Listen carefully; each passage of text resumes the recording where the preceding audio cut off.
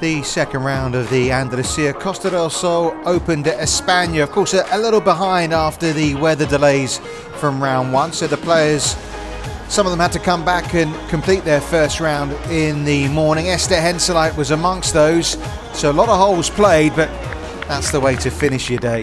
What a birdie at the ninth on her way to a 75 for last year's #1 on the Ladies European Tour Order of Merit. Now this went a little right from Atha Munoz at the third, but she's an honorary member here at Royal Club de Golf Guadalmina. That's what you call a member's bounce.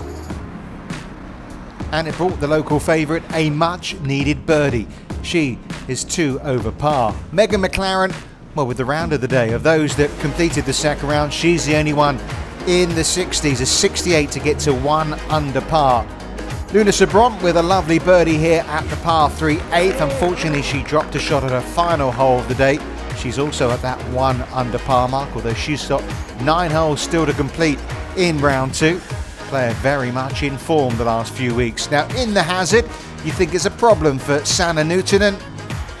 No, mark me down for a birdie 4. Back to where she started the day at 5 under par. But how about this from Emily Pedersen, of course, looking for a 3rd successive Ladies European Tour title. She picked up her 12th eagle of a memorable 2020 campaign here at the 14th. Pedersen in the mix again at 5 under par after a second round 71. Well, one of the shots of the day came from Kelsey MacDonald right before the hooter sounded for darkness. This at the par 5, 7th from the Scot, catapulting her into second place on her own at 6 under par.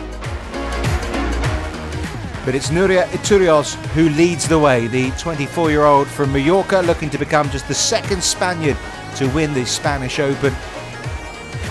Got herself into a 4-shot lead at one point. In the end, she had to settle for a 78 under par.